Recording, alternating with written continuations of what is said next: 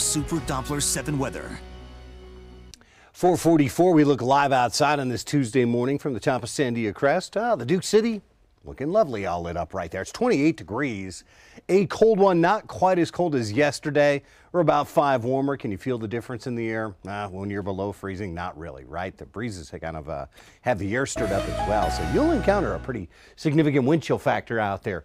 We get through the cold morning. We are rewarded with a milder afternoon. And look where we're headed on Wednesday, up to 56. Few quiet and mild days here to look forward to around the Albuquerque metro before we see some changes. Winter weather tries to push in for the end of the week. It does turn cooler, yes, highs down into the 40s, but it's not the winter chill that we've kind of gotten used to lately. Well, here's when things start to get interesting. Note on Thursday, Albuquerque points to the north, still enjoying the sunshine, but the clouds build down south, and there could perhaps even be a little rain and upper elevation snow for the southwestern corner of the state. Friday, quick hit of morning precipitation, probably both rain and snow.